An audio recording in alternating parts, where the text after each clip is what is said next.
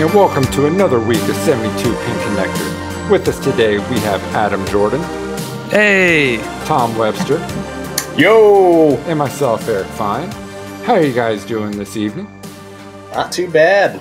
Pretty good, pretty good. How are you doing? A lot better than I thought. Found out out here in Seattle, they do not know how to deal with snow. You get a quarter of an inch of snow, schools are closed, no one is out driving. It was beautiful because my normal hour 15 commute was like 45 minutes. It was beautiful. Nice. But it's just amazing to see how much they shut down. Yeah. How little snow. Coming in as an Ohioan, you're just like, oh, what? This is nothing. Quarter inch. Let me show you how it's done.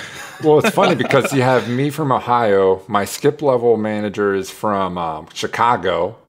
My one guy's from Rhode Island. Other one from Russia. I mean, everyone on the team knows how to deal with snow. And we're here in freaking Seattle, and no one knows how to deal with fucking snow. It's amazing. The Russian guy comes to work is like, quarter inch.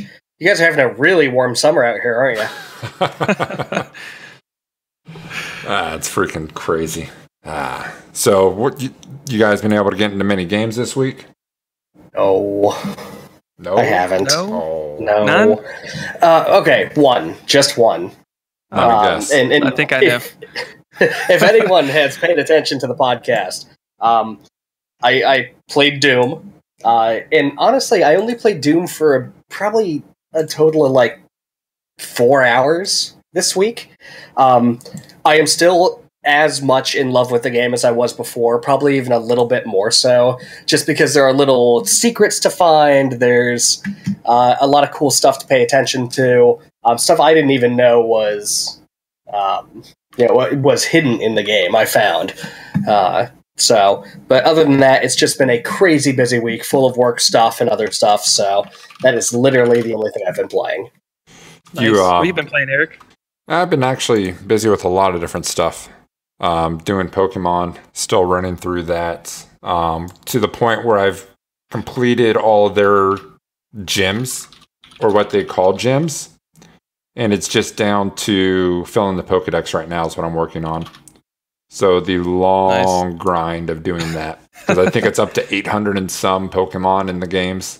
Good God. Wow. Yeah, I didn't realize they've gotten that many more. Yeah, this game itself doesn't technically contain that many. Mm-hmm. But through trading, you can still get all of those. Oh, okay, I see. So I've been playing some of that. Standard Rocket League speedrunners. Free Titanfall last weekend, like we said. So I know Adam and I jumped in a little bit of that, tried that out. Yeah, it was good. So I don't know the player base on consoles. I will say that game is a very good game that is suffering because of player base. And it's very sad because that is a really good... I thought it was a really well done shooter from what little we played. That is too bad. A little VR with climbing. I don't know if you guys have seen that before. No. So Climbing is a mountain climbing VR game. It's done by, I think, the same people who did Job Simulator. It's really fun. There's a co-op mode where you can kind of help each other climb, have time races and stuff. It's really fun, but it's disorienting when you fall. It's the first VR game that actually got me a little queasy. Oh, wow. Yeah, I couldn't imagine that type of locomotion would be, very good or very comfortable. Because how does it do it? Like, if you grab a ledge and you pull to, like, move the camera? Yeah, but you actually have to pull, as you pull your arms, it'll move your head accordingly. So the climbing motion works. They have a jumping mechanic. Mm-hmm. When you just fall. When you fucking fall, that gets it. I'm telling you right now. Yeah. I played for about 45 minutes straight, and then I sat down, and that's when it hit me. Dude, your stomach's in a knot right now. Yeah. I remember looking at trailers for a game called, I think it was Windlands. It's sort of like a VR platformer almost. And it did not look like anything fun. And the number one complaint about the game was they said, if you get even, slightly motion sick when VR really messes with you, this game will just aggravate that. So I took that off my list. Yeah, I've done a lot of VR. This is the first time something's actually gotten to me. So I imagine platforming type games, unless they do some really creative stuff, you're probably going to have this issue. Yeah. Yeah. And then one last game I played was the big release of the week. I got The Last Guardian, and I ran probably about 2 hours of it. Nice. Planning How on is it? finishing it this weekend. It's so, from what I've played so far and what I've been hearing from other review sources, I like the game. The game is fun. This game is not, so far, it's not something, oh my god, you have to have this. Mm-hmm. No, it's not Ico. It's not Ico. But the dog, cat, bird thing. Trico. Its name is Trico, so I don't have to keep saying that. Trico. But they did a really good job with it. They kind of gave it its own mind, its own AI. And it's not a pure problem-solving AI to where it automatically gets where you need to do this. It kind of has its own thing it does. It gets distracted. Like I'm in this spot where I have to get him around this pillar and get him to help me through this next section. And he's just kind of drifting off, looking at the water off this cliff. It's like, come on, get your fucking ass over here, dog. Visually, it's very good. But there's one thing I noticed, and a lot of places I've heard talked about it. They have frame rate drops every once in a while at the beginning part of the game. Like we're talking, it dips into single-digit frame rate. Ooh. It's for a very short stint. It was really surprising. Nothing intense was happening. And all of a sudden, it's like, oh, this is running like dog shit. And then all of a sudden, bam, okay, everything's good. Weird. So, all in all, so far, so good. But I should be able to tell you all about it next week. But so far, I think Trico is going to be what makes the game and the way he interacts. Yeah, that's what made Ico so wonderful. Is not really the gameplay, because the gameplay itself, I mean, to be real, is fairly forgettable. You run around, you climb stuff, and you swing wildly at shadow monsters. It's the relationship between the two main characters and how that grows over the course of a game. It feels really organic. Yeah, the one thing I will say also that wasn't organic was also the way you move and camera angles. I never personally played Shadow of Colossus, but what I've heard sounds kind of similar to where it's a clunky, I guess is the word I'm thinking, where the moving, it doesn't feel like you're used to. It is very fluid, but it's when you're running... Fluid but not responsive? Yes. Maybe? Okay. Yes, that's exactly what I'm going for. Grounded in reality. Yeah. If I can say that. Ico in Shadow of the Colossus had the same thing, where it wasn't... Yeah. It didn't feel like you were playing a standard third-person action game. It definitely had some play to it. And I was watching you play that a little bit when you streamed it, and they all play like that exactly. I mean, it immediately I was like, oh, that looks like a Ico Shadow of the Colossus kind of thing. Seriously though, you have to get the Shadow of the Colossus HD remix thing. I have it, Eric. You can borrow it. So good. That was when you're PS3, in town, right? You can take it with you. Yeah, PS3. Yeah. I've been thinking about getting that. But enough about what I've been playing. Adam, have you been into anything interesting this week? I have, actually. Oh, really? Yeah. I played Rocket League like I always do. That's it. That's all I ever do. That's a big part of it because of the update, but we'll get to that in a minute. Oh, yeah. But I downloaded the demo for Inside. So Inside has a playable demo on Steam. Oh, how is that? Because that brought home some awards from the makers of Limbo. I didn't get that far into it, but I did play it a little bit, and you can definitely tell it was from the makers of Limbo. Very, very similar style, but it looks like it could have like a neat world story situation thing to figure out. It was intriguing. I liked the style. The style is cool. Is the art in the same way where it's kind of a dark art style? Yeah, it's a lot like that. I love their usage of background, foreground, and whatever where your guy's standing. I love their usage of that. It's very artsy. Yeah, I remember. Is it kind of creepy? Is it as disturbing as Limbo, where you take the wrong turn or do the wrong thing, and the cute little boy gets like stabbed through the heart by a giant spider creature? Yes. Okay. Yeah. All Within the first minute of the demo, you're running from people, and if you get to a certain part, they will shoot you right there, or the guy will drown you into the lake or whatever. I never played through Limbo, but what you just described, Tom, stuck with me forever. Because that spider just blends in so well to the background. You think it's a tree, and then boom, impaled. Yeah. And then, oh my god, Jesus. Fucking Limbo. So I'm not going to spoil it if you haven't played Limbo, but guys, if you saw that game or if you played through the game with the spider and then the leg and then the rolling, I mean, Jesus fucking Christ. Good God. Yeah, Inside seems really cool. There's a playable demo. I would recommend checking it out. It's just the beginning part of the game. I'm not sure how far into the game it gets, but I will download it. Oh yeah, I'm gonna finish it for sure. I'll be getting back down to that for sure. More games need to do that. Yeah. We need more demos. So played a little bit of the Titanfall 2. That was pretty cool.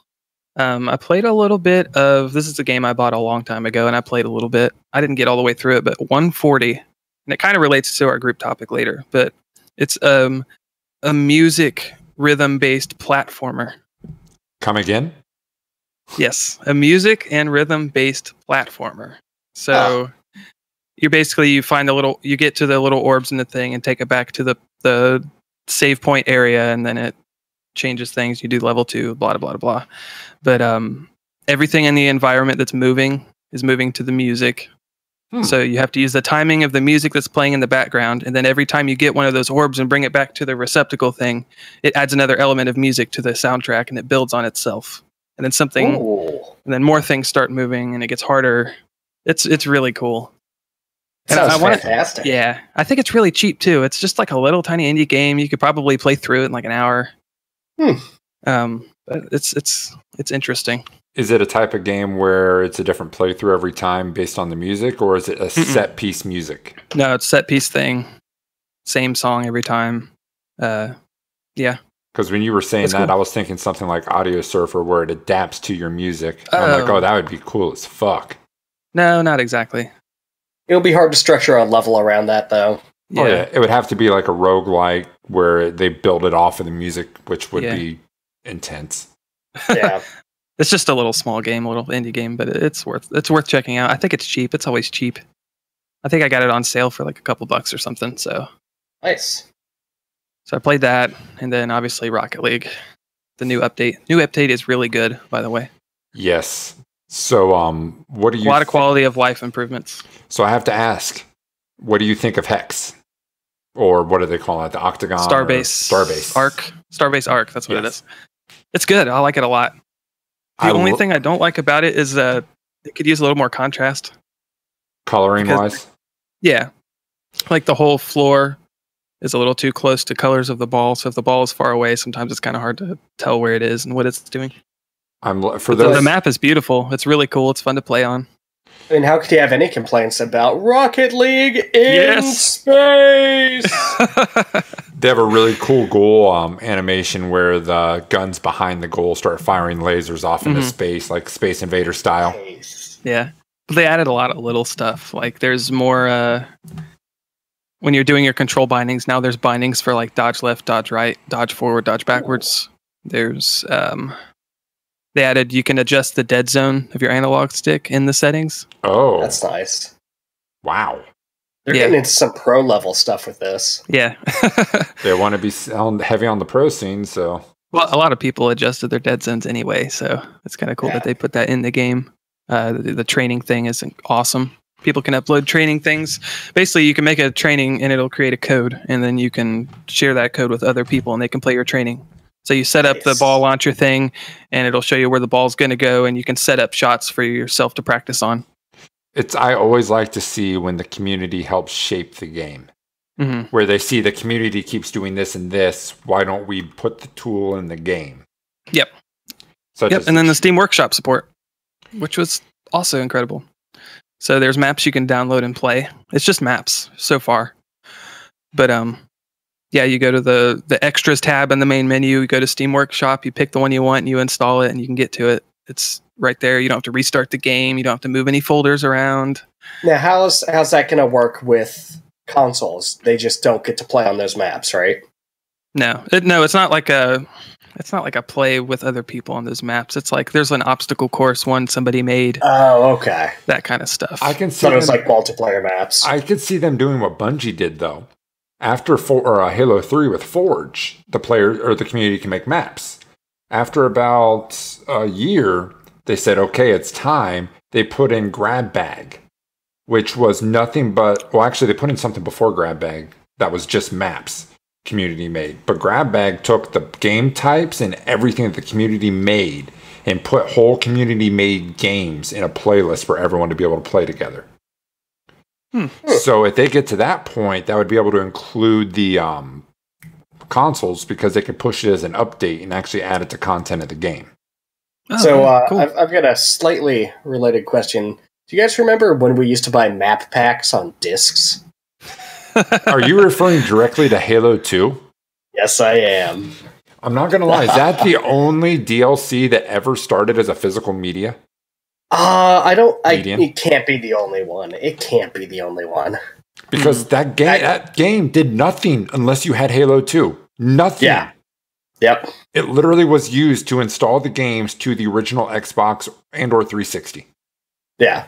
Which was also really cool because anyone could use it. One person bought it, everyone could use it. So yeah, that's about all I've been playing. Yeah, so the week has been a little light for the games for Tom, but I think Tom had a little bit of Dota 2 on his plate with Boston Major going on. Yes. So I haven't caught very much of it, but from what I've seen, it has been a good major. Not as much of a crazy upset as this most recent TI, but there are some new players that are still in the rounds today. Now, I'm going to avoid spoilers, so if you do like Dota and you haven't kept up with it, I will not spoil anything here. Just know that Valve is, again, just like with TI, they're doing really well in the production value. Really well on the pro scene, the interviews, just bringing the hype as usual. In addition to that, they did announce the location of the next Dota 2 major. It will be in Kiev, Ukraine. So home to Na'Vi. I want to say they won TI2. TI1. That's the first one. TI1. Yeah. So, hopefully Na'Vi can come back and start kicking more ass like they used to. But I can dream. I can dream, damn it. It just blows my mind that they're willing to go to Ukraine, given the state of we don't hear about it as much, but there's still a lot of stuff going on in Ukraine right now. Yeah. And to put something, I know this isn't Super Bowl, this isn't even pro basketball level, but to put something on that scale in that country, I wonder if they're going to possibly have teams that don't travel. I don't think so. I mean, most of that stuff, I don't want to turn this into like a political newscast, but most of that stuff is pretty calmed down at this point. It's kind of, sectioned off into its own little area, and it's not as hot as it was before. So you got any predictions for the rest?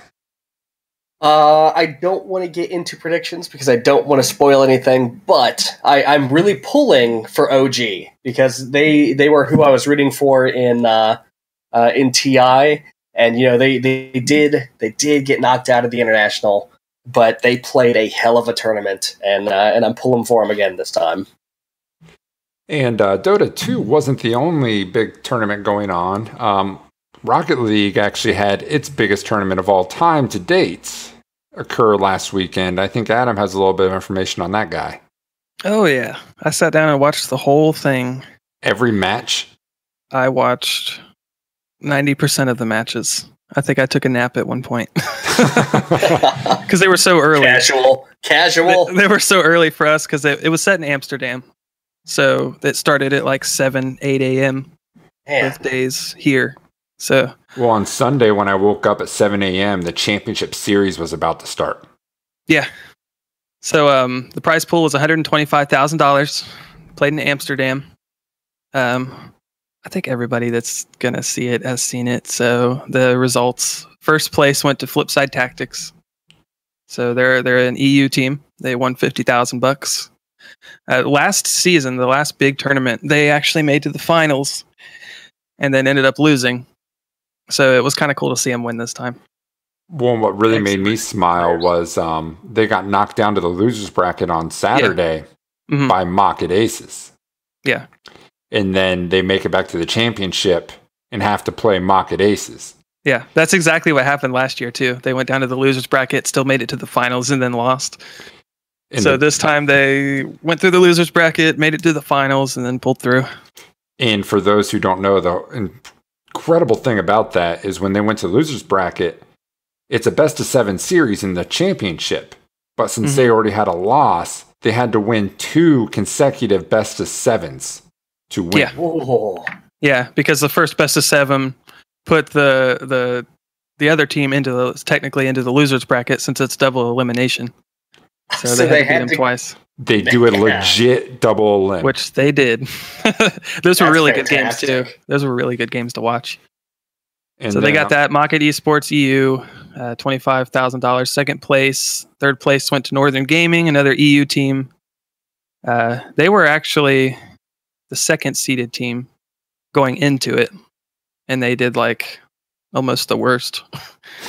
And then fourth place went to Take 3, which is a North American team. They got $10,000. They were the 4th seed. So there's four teams from each region. They were the 4th seed, the underdogs, and they made 4th place overall. Yeah, nice. They went up there. They were having fun and smiling, goofing off, knowing that there's no pressure, and they ended up playing really well and knocking out some good teams and stuff. So how's money, baby? Yeah, that reminds me of Wings Gaming and TI. You know, they chose techies at one point. You know, just literally throwing money away, saying, "Yeah, we're just here. We're having fun. We've got way farther than we expected to." They go on to win the international. That's awesome. And then, so in game, actually, in the training, the free play map, all the names of the winners are on the little banners around the side of the stadium in game. Oh, really? Yeah, they did that last year for him too. That's pretty cool. I didn't even realize that happened. Yep.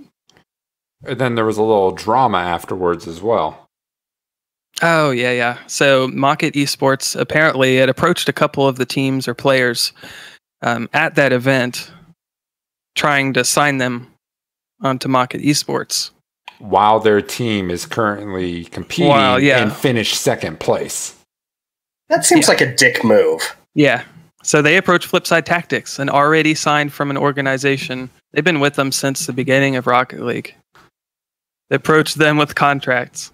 So then one of the players of Flipside Tactics posted a video of them taking that Mocket contract, and he threw it directly into the fireplace and then put a thumbs up at the end. So nice. I'm sure the guys from Mocket will land teams, though. Yeah, and then they the players that were playing for Mocket no longer are their team. Oh yeah, I beat you to the punch on that. Which they did clarify was on good terms. They just couldn't settle on their contract details for the next term or something. But so we'll see. Man, you could say good terms all you want to save face. Yeah. But if your employer's already looking for someone else, it's like a double barrel middle finger right to them. I'm walking. Yeah. Fuck them. And it's also possible too that they were just going to have another team, like 2 EU teams or something, because they've done that before. That's a pretty common thing in esports, where you've got the capital raised and you want to double your chances of winning, or at least make it up in other regional tournaments. So you create LGD Young Blood, or whatever they're calling themselves. Yeah. Also, there was something I wanted to point out about the Dota one that I just remembered. Thanks for bringing that back up. I noticed the prize pool for the winner actually dropped a little bit. And the prize for the first round of eliminators out of the final events was raised. So the winners lose $100,000 off of what it has been the last few non-TI majors. But the first round out guys gain $15,000 per team that's knocked out. And I thought that was actually really important for Dota to do to help make this more financially stable. Yeah. If you have too much going to the winners, there's too much pressure on win or the team disbands. Yeah, with this, as long as you're placing, you can have enough money to at the very least continue your organization. And it's no secret that Valve has been actively hiring economists, and not like people that know how the WoW auction house works, but like legit. I went to college and I majored in economics, and I can run the Federal Reserve types of economic people. Just to balance the economics of the virtual world. The TF2 trading scene, if you get into that, it's incredible. There's entire science. There's like spreadsheets on how you can make money by playing Team Fortress 2. It's not easy. You've got to spend 60 hours a week doing it. But to make $100. Yeah, to make $100. But with TI, especially with the winnings, I'm sure they're leveraging those guys. Yeah, the TI prize pool is just crazy for an esport. I've got a Rocket League question for you, Adam. Sure. With this recent drama, considering the rosters and team or organizations trying to poach teams up on stage, how are the developers handling this? Are they doing the Valve thing of where they just throw their hands up and go, well, that's esports? Or are they doing the Blizzard thing of where you can't do anything unless you clear it with the big Blizzard, or somewhere in the middle? I don't think Psyonix really has anything to do with the teams and their orgs directly. I mean, the scene is still so early. Every season, the teams shuffle. There's always a big roster shuffle. I think it's going to take a little while for there to be that kind of stability and for them to get that involved with it. But yeah, It's very much a Valve approach right now, where let this thing come into its own, and what happens, happens. Right. The difference is Valve in that game has enough to it where Valve could lock in, say you have an entire year contract every year. Mm-hmm. Yeah, I think the majors are doing it though. Yeah, what Valve does for majors and for TI is they've got roster lock dates where they say, hey, everything can shuffle up until this point, and then it can't anymore if you want to get in. Which I think is a pretty even way to do it. And then they let other people put on their own tournaments. So if you want to go up to the the hour in amateur Dota 2 League, you can. Yeah, and get flamed the entire way. No, thank you. hey, AD2L is actually a pretty nice league to play in, to be fair. So do you guys see anything from the PlayStation Experience conference that Sony had this weekend? I did not. Well, okay, I take that back. I saw one thing. We all saw one thing, and everyone lost. Yes. We'll get to one thing. I think for me, there was like 3 big takeaways. This is the 3rd year they've done it.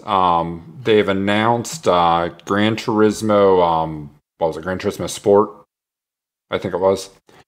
It's going to be coming out next year, 4K HDR support. Something that caught my eye, though, select cars will have VR support.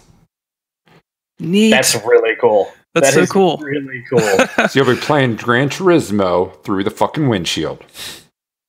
That's awesome. God. That's so cool. I can't even imagine. You're sitting there in your Lamborghini with your VR headset on. Oh, yeah. And you've got the VR screen in front of you, and you're sitting in your McLaren inside of VR. And then you take it off, you're like, wow, I've just got this shitty Lamborghini. I wish I had a McLaren. So you put the VR headset back on. I want to know how many people buy Gran Turismo that have a VR thing that end up buying a racing wheel. They didn't have one. Dude, I'm not going to lie. That'd be worth it. Get a force feed. I totally would. At that point, you're already so close. You might as well buy the racing wheel. And better be force feedback. Yeah. Yeah. But no, I totally would. So it's only select cars. I don't even like racing games. The select cars will be like the Volkswagen Jetta and like the Chevy Cobalt and things like that. You won't be able to get into the Vets and the Lambos and stuff like that, probably. Mm-hmm. That would the Ford Pinto will be perfectly modeled on the inside. We'll have the extreme Honda Accord. Yeah. Complete with a full ashtray with gum wrappers and 6-disc CD windows. trailer or trader. Yeah. Or player. Wow. Monster would be Energy drink great. can behind the front seat. So the other big announcement they had, I don't know if you guys have played them before, Dishonored. Dishonored. My God, I am off today. Uncharted Lost Legacy. I have not. I haven't played any of them. I know they're all really good, but I haven't played any of them. So this is going to be forking off of a character introduced in Uncharted 2, but they showed what seems to be gameplay. The thing is, this gameplay looks gorgeous. Yeah? I mean, until they go and do like some camera things where you're looking and picking locks. Yeah. Well, yeah. It was very easy to confuse it with cinematics. But even when they were doing that, the graphics looked the same. Yeah. The only thing that cued you out not being cinematics was that's a very first-person or player-esque thing to do, where you look right, look left before you cross this. So that must be getting easier for developers to pull that kind of stuff off. I know in the PS3 era, I only saw it once, and that was with Metal Gear Solid 4, where there's this big cutscene, and in Kojima fashion, you sit down with your bucket of popcorn, you watch a 2-hour cutscene, and Snake just stood there in the middle of this dusty field. I'm like, what's going on? Where's the rest of the cutscene? And then the HUD fades in. And you're like, oh shit. Oh shit. It was gameplay the whole time. Yeah. Well, I like that about Metal Gear Solid, because a lot of those cutscenes you can just look around with the right analog stick in the middle of the cutscene and stuff, because it's an end game. Well, I was also going to say, it wasn't Metal Gear Solid 4 just a big fucking cutscene? Yeah, I mean, there was some gameplay. Every Metal Gear has got like 30 it's like minutes. half and half. 30 minutes of the best gameplay you've ever experienced, and then like 12 hours of the best movie you've ever seen. So Uncharted, did it look cool though? Did the concept look cool? I mean, it looks like it's going to be a typical kind of Uncharted, though with Nathan Drake, there's always guns and explosions and stuff. But with this woman, it was very not anything blowing up until the very end when she had to fight some people. But it looks like an Uncharted game, which makes it look pretty solid. Yeah. I mean, I've played around with the first one a little bit. I've watched second. I can't remember if I watched any of the third, but it looks good game. Yeah. I mean, it's Uncharted. They couldn't have ended the series, right? It prints money. Well, supposedly the fourth one ends it in a very, this is the end of the Drake saga. Yeah. But a game that I'm glad is not done was also released. And this is the one I think most people are ready for. I'm already ready. The Last of Us Part 2. So I haven't even played the first one. I did watch the intro of the first game that pulls your heartstring and blows your mind. Oh, and yeah. I have to play the first game, but I saw the trailer for the second. I'm like, holy shit, yeah, I really have to play the first one. Yeah. Like I said, you can borrow mine. I totally will. It's a good game. So I'm so excited for this. The Last of Us is one of my favorite games of all time. So how much have you guys looked into the trailer? I just saw the one little trailer where it shows Ellie there playing a guitar, singing, and then she says something about she's not going to stop until she kills every last one of them. Yeah. So for people who don't know what or haven't seen the trailer, the camera comes in and there's this big Firefly logo on a stop sign outside this house. You get inside, there's dead bodies everywhere. Ellie's covered in blood and is just playing a fucking guitar because she has gone full psychopath at this point. The baddest of badasses. Joel walks in kind of beat up and asks her if she's really going to go through with it, and she says she won't stop until she kills them all. Now, there's some theories going around that Joel is actually dead. And that she's talking to a memory and/or she's really fucking lost it, because who could grow up fighting zombies your entire life and still be sane? Oh, that's interesting.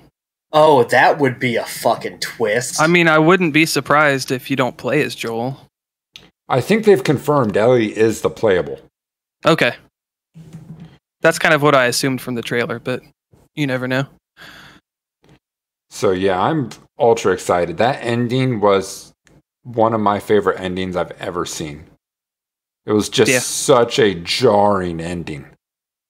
The whole game had moments like that all throughout. But at the very end, though, I mean, I didn't see it coming. I didn't. Mm-hmm. They're talking, and then I just lost my shit. It's pretty much how that went. And we will have a spoiler cast in the future after I play through it. Oh, we have to. Yeah. Spoiler cast. The problem with that is you're going to play through it, and then we're going to be talking about it, and then I'm going to have to play it again for the third time. Oh, shucks. God forbid. I was actually going through on the hardest difficulty, trying to go completely like stealth on that. Yeah. The hardest one, like after you beat the game that you unlock? Or yeah, like where you can't see. So, oh, you can't use the... There's a mechanic in the game when you first play through it that allows you to kind of see enemies through walls. It's called listening, and you would listen to an enemy, and it would show you, hey, this is where this enemy is.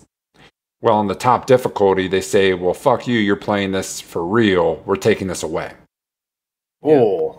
So I was lucky enough I was playing it fresh, like right after I just beat it, so I'd remembered a lot of it because I ran through that game really fast. Yeah. But without that, it would be really, really, really rough. Yeah, I didn't play it on that difficulty, but I did play it on the hardest one you could play upon, at the beginning. And it really adds to the experience because it's such a survival-based game. That lack of resources really helps the mood. Yeah, it really does. You don't get the ammo as much, makes you have to do the stealth stuff, pick up a lot more items, kind of throw them to distract them more. Kind of like Metal Gear-esque, how you have to kind of distract guards. Yeah. That's cool. Yeah, so go ahead, Adam, or Tom. We'll talk a bit more about that when we see some more, and we'll definitely have a spoiler cast when I play through it eventually. I do want to tell you that there's been some VR news. Two different things in VR. I'll cover the nice one first, and then we'll get to the drama because that's what you people want, isn't it? So HTC has decided to spin up their own publishing arm, their own VR studio, to essentially bring deeper, better games to the Vive. Now, it's no secret that on Oculus and Vive and Cardboard and PSVR and all these VR platforms, the vast majority of the games that come out have been getting panned for being... they're really cool, they're amazing, there's these great immersive experiences that last about an hour, and then they go away, because they're just tech demos, they're just developers trying stuff out, seeing what sticks, seeing what people enjoy doing. The big, in-depth VR games just don't exist right now. Probably I don't even know what the biggest, longest VR game would be at this point, but there's not very many. Vanishing Realm or Fantastic Contraption. Yeah. And Fantastic Contraption is just shit. I hated that game. Oh, get out of here. I hated it. It was terrible. Where's your inner engineer, man? My inner engineer, because what I did is...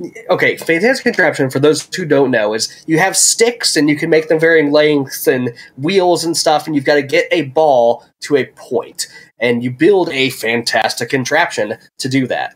But the only thing I did is just make the sticks longer and make the thing drive off into the cliff, but the sticks were so long, the ball hit the exit anyway. I feel like I was cheating through the whole game. There wasn't any rhyme or reason to it, and it's too hard to line stuff up because you're always cockeyed a little bit, and the shit just walks off into the sunset without you. I did not like it. I played probably 30 minutes to an hour of that game, and I gave it up. Well, that's part of the design concepts when it got wobbling out of control, is you add more shit to stabilize it. People don't say, oh, this car with two wheels is a little rough. Fuck it, let's just keep building on it and go. wasn't that though. It was because I couldn't ever get the thing perfectly level. It wasn't that the design was wrong, so it was wobbly. It was that it was the lack of control. If I could like stick this to an axis and get like degrees of separation between the pieces, that would be great. But they don't give you anything like that. So you've got to eyeball the whole thing, and when it's all fucked up, you just got to live with it. So that's why I hated it. But it does get substantially harder after about an hour or two. Okay. You start having to build things that can climb and things like that, it's really interesting. You have to make like tank tracks and stuff like that, or treads. That's cool. That sounds interesting. So also we'll see what games HTC ends up publishing out of that. Their entire objective is to do bigger, better, feature-length VR games, which I'm really, really looking forward to. There has been some VR drama, though. Have you guys seen the trailer for Arizona Sunshine? Do you remember the original Vive trailer where they had that zombie game? No, I haven't seen anything on that. What is it? So Arizona Sunshine is, and I'm going to bring this up real quick, so give me just a second. Mm-hmm. Oh, one more thing I forgot to throw out there while you're digging that up. The HTC Studios, they have said that they don't plan on putting up barriers like the Oculus, where they will not quarantine their games off from other VR platforms. They said they are not going to be building them initially to be able to support it, but they are not going to put any roadblocks to prevent it from the future, and that if the desire comes, they will build it later. That's good. That's wonderful. Really good, yeah. I know Oculus loves their DRM. They love to lock down their platforms. And Steam's OpenVR specifically is built to make it run on anything. So Arizona Sunshine was sort of teased from the Vive's first trailer. And it's one of the games that was on my wish list for a long time. I was really looking forward to it because it's such a simple concept. Here's a shit ton of guns. Here's the Old West. Here's zombies. Go have fun. And you just murder zombies constantly.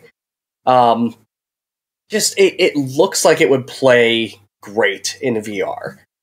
Sadly, what happened is the developers somewhere along the lines ended up partnering with Intel to get more funding, add more content to the game. Why Intel's getting into this, who knows? But they ended up blacklisting 2 game modes from everyone who wasn't running a recent i7 gen processor.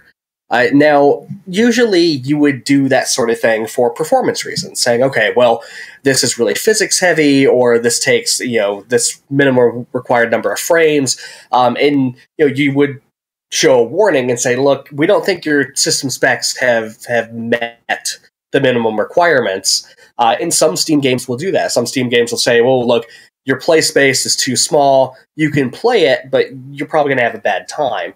They just decided to blacklist it completely. Here's the catch. It wasn't for performance reasons. The developer got on the Steam forums and said, oh yeah, we had an exclusive with Intel for just the i7s. We were going to release these game modes to everyone here in a couple months. Shady as fuck. So I'm guessing the community had something to say about that. Oh, no doubt, yeah. I bet. So they got flooded with Steam refunds. Everyone who could refund did. Everyone else emailed Valve to try to get refunds out of it. There were an absolute flood of 1-star reviews because the developers were pieces of shit. There were threads on Reddit. There were threads on Hacker News. There was game stories just flooding everywhere, blasting these guys. So Arizona Sunshine, don't give them a dime of your money. The developer did, let me put this out there. There is a cool little tool that allows you to run Oculus games on the Vive. It's a tool called Revive. The developer said, wow, fuck those guys, and made a patch to Arizona Sunshine to unlock the mode for everyone. Eventually, the developer did come back and say, yeah, because you guys are so angry, we're just going to give everyone the game mode. They didn't apologize. They didn't say what they did was wrong, but they absolutely were locking out features for no reason whatsoever. People with i5 processors and lower spec i7s did test the game to see if there was a performance issue. There wasn't. Everything ran smooth as butter on everything. It's just shady practice by an indie to get money from Intel. Yeah, so fuck them, and they're not seeing a dime of my money. This game was on my wish list for a long time. It's really something I was looking forward to, but they can fuck off. That's crazy. Yeah, that really, really, really sucks. But what can you do? Damn indie sometimes. So, next is we're planning on talking about video game design that often is overlooked. You have your general music soundtracks. Those get noted. Recently, Doom winning Best Music with their Heavy as Shit album. But what we were planning on talking about is something more subtle. It's adaptive music and game design. Something that helps you kind of get immersed that you don't necessarily notice, but it is definitely there. I think Adam has a little bit more information on that for you guys to start us off. Oh, yeah, for sure. So adaptive music, you can kind of break it off into two categories. So you've got dynamic music, which is, you have a song for this level, and then once you get past this area, then it starts the song for this next level, or something like that. Or boss battle music, and specifically is a good example of this. And then you have adaptive music, which is music that is changing or controlled by the gameplay itself, the things that you do specifically. A really good example of this is in Portal 2. When you're playing through the gel levels, you'll notice that the music is playing the whole time, but as you run across the orange gel, it adds that extra layer to the music and it speeds up or whatever. And if you bounce on the blue gel, it adds that other element to the music. These things are really cool and interesting. I'd like to see more games use more creative ways to do this. You can also see in Portal 2, if you use the laser redirection, as the lasers are firing, especially with multiple lasers, they'll actually add their own tones to the music, and as more lasers are firing, they'll be slightly differently toned or tuned to make a chorus when you get everything working properly. It's really cool. Those small atmospheric ones are really, really cool. Oh, yeah. I love it. It gets you in the zone, and it helps you with the puzzles, because if it sounds wrong, if the music stops, you've left the rails. You're not quite on the right track. Yeah. But if things, start sounding harmonious, you're doing something right. Yeah. And even if you're not conscious of that as you're playing it, it still, even subconsciously, can give you that sense of confirmation that you're doing something right. Even if you don't notice it, it's still effective. Yeah. Or in the case of like Black, where each person shooting at you would have a different pitch. Once you start hearing those chords of guns, you're in a bad fucking spot. Yeah. Yeah. It was so cool. I didn't get to play as much Black as I wanted, but the sound was definitely one of the better mechanics in that game. Mm-hmm. So what they were doing in that game is the designers decided that rather than having one gun modeled to one sound, they would actually have each enemy have their own pitch. So if you have 3 people shooting AKs, they would actually be at 3 different pitches, so they would actually be able to make chords out of the people shooting at you. And the more and more people they had shooting at you, the more and more it built on itself. So when you got into big firefights, the weapons would all be at different pitches. That's cool. It was really subtle. You wouldn't notice it as much. But when you're in a big event, you're caught up in the action, so you wouldn't notice it. But if you stopped and actually paid attention a little, you would kind of notice like those don't sound normal. Yeah. It was just really cool. And that game was a bitch. Speaking of events, changing the soundtrack, Dota 2 actually does this to a certain extent. It's not quite as dynamic as Black, but in Dota 2, what happens is you'll be in lane, you'll be farming, you'll be just doing normal stuff to kind of beef up your character, get ready for the late game or the mid game where you're going to be fighting people more often. If you decide to gank someone, the battle music will change, and as you're trying to attack the person, the battle music will get more intense, and it'll be like, yeah, you're getting them, you're winning. But if they decide to go on you, if you're getting attacked, if your lane is getting pushed in, the music will change slightly to be like, oh shit, it's all going down. You better live through this one. It gets even deeper than that. So if you decide to smoke, which is an item that turns your team within a certain area invisible, the music will get nice and quiet and pretty sneaky. And then when you all pop out of it to attack the enemy, everything rises again. It's a really cool effect because when you're playing it and you're all smoked up and you're sneaking through the woods, everything's all sneaky. It puts you in the mood. Yeah. Just the mood to stab someone in the back when they're least expecting it. And it also has a really cool thing called crowdsourcing, where when you're doing really bad, you get to hear everyone bitch, and when you're doing really good, you get to hear everyone flame. Yeah, it's great. The Dota community is really effective when it comes to bitching and flaming. It's some of the best bitching and flaming I've seen in any game ever. That choir of bitchery is just the best in the business. It's so intense, and sometimes you just want to die afterwards. It's great. Wow.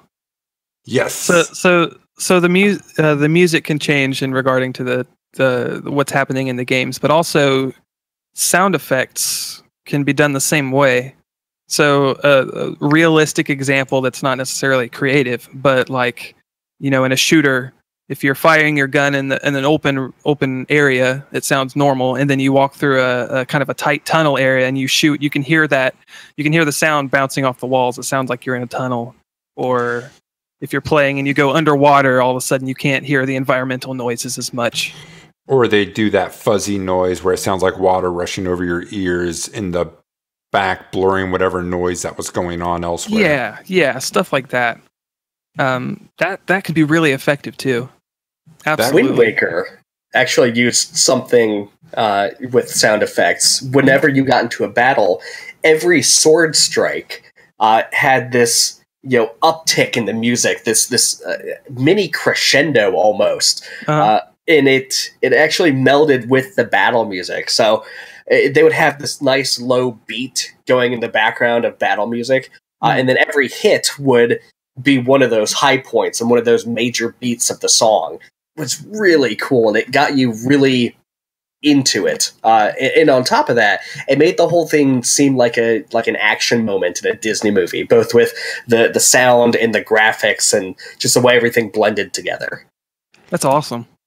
Well, and that game was really all about the art, because that one really brought the stem cell shading. Holy shit. But the cell shading. Now that's some new technology we need to explore. But yes, you know what I'm talking. The cell shading technology up to the forefront. Stem cell shading. Stem cell shading, making those babies look good, one cell at a time. We've already got the marketing. Let's do it.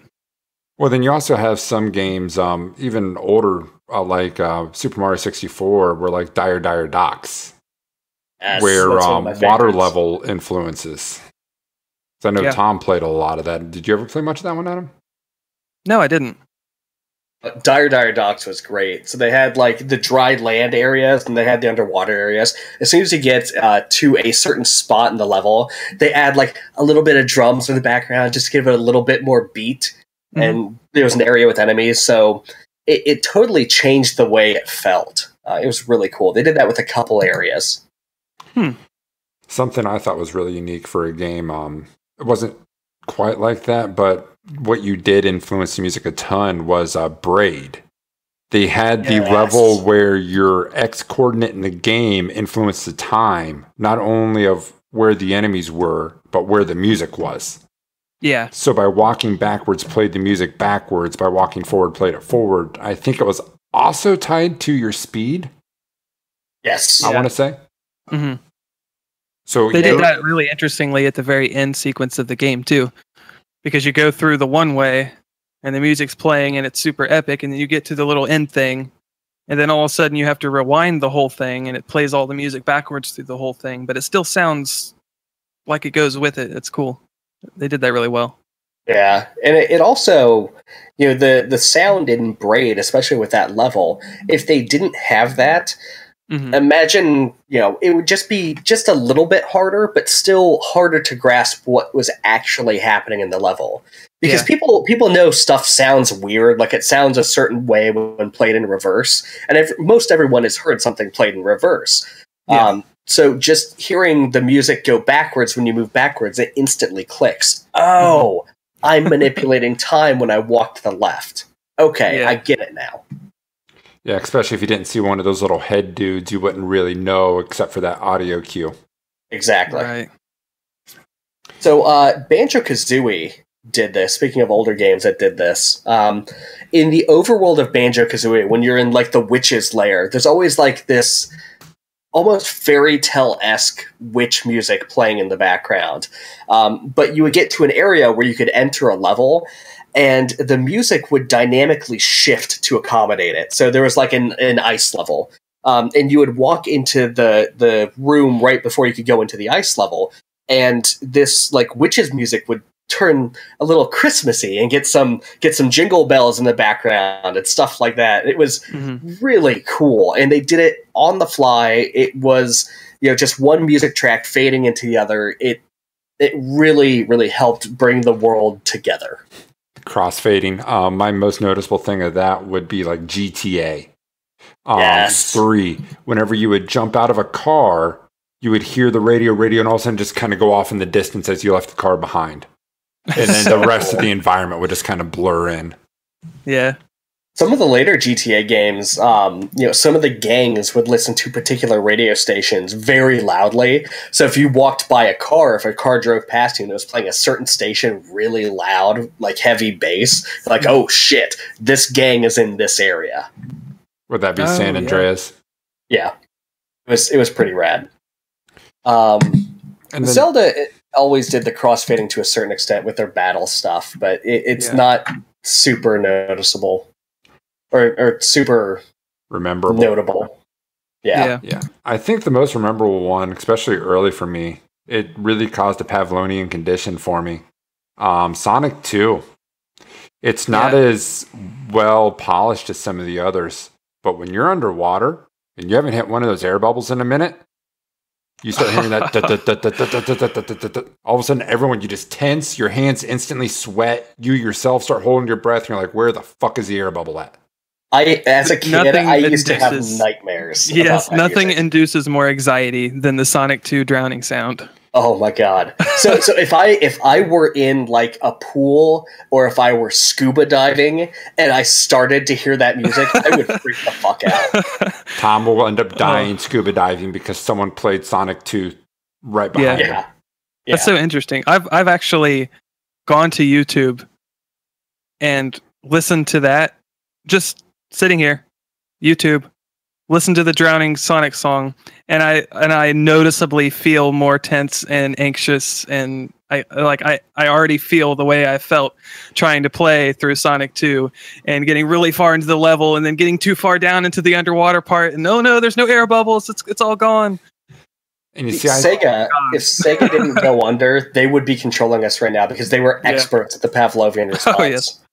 And I think that's actually a really good mark of audio design is when you hear this, it's not just I know this is happening, but it's like shit, I react to this music.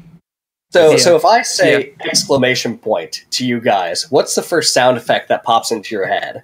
Boing! Yep. Followed by a cardboard box. There was in Metal Gear Solid 2, there was a part that scared the hell out of me with that. Because you're in there's this huge room and it's all these soldiers. They're watching this video. It's like a big conference kind of thing, and you're kind of like navigating through. But if one sees you, they all turn around, and you get that sound for everybody in that room, which is probably 70 people in that room, and it's just this explosion of Is that room when you're like in the back and it looks like they're all just kind of at attention, looking forward towards the room? Yeah. It's early into the game too. Metal Gear did a lot of the I'd call it the dynamic soundtrack stuff where someone sees you and then the music, hits this high tempo, and it ramps really up. tense. And you have to, survive. And then you leave the alert phase, right? So they know something's up, but they don't see you.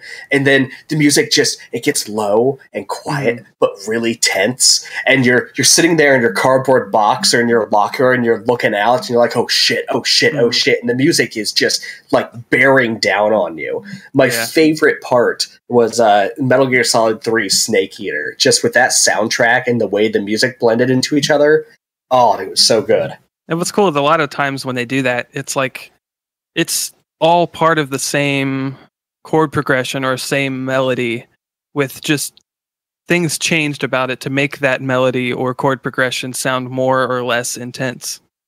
Well, that's like pretty much the what you were biggest saying. example. Yeah, the biggest example of this is probably Red Dead Redemption. So if you haven't watched, there's a little bit of explaining of how they made the soundtrack in the Did You Know Gaming video on that. So all of the music in Red Dead Redemption is at 130 beats per minute in the key of A minor. So what this means... so much discipline right there. What this means is they can make a bunch of different layers, and they all will be interchangeable, and they all work with each other because they're in the same key at the same tempo. So if you're in one area, it might play layers 1, 5, and 10. And then, you're in this combat place, or you're getting attacked in that same area. Oh, okay, so that adds in layer number 14 and 15, and the music gets more intense, but it's the same mood, the same feel. It all works together. It's one big cohesive soundtrack, and that was really interesting to me. That's wonderful. When I first heard that, it was really amazing. What stuck out is how they would have certain events, kind of like in typical games, events would trigger certain things. Yeah. But it wasn't done like normal games. Like you said, you could layer with this. So if there was already something playing, you jumped on your horse. They added in one of the horse lines, which they were describing, some of them were more bass driven. Yeah. Try to simulate the horse riding. So like it would just layer in your goes event. Right on top of the existing music. It's so cool. And that's a game that I never really thought about the soundtrack until you had pointed that out. Yeah. It's just that good. Red Dead Redemption is one of the games with the best game feel to it, because you pop that disc in and you are part of the Wild West. You are that character. And it just everything really was cohesive. There is a minor game and a little minor moment that I'd like to add. In Crypt of the Necrodancer, and that said, this is really easy to do with this game because there's one song playing in a level at a time.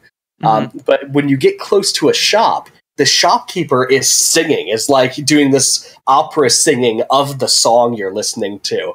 So when you get close to the shop but you're not in it, you can sort of hear some guy in the background like belting out the notes of this song. And then you get in the shop and he's just like going all out, like full opera, screaming this song as loud as he can. And it really gets you into it. It is so awesome. That's awesome.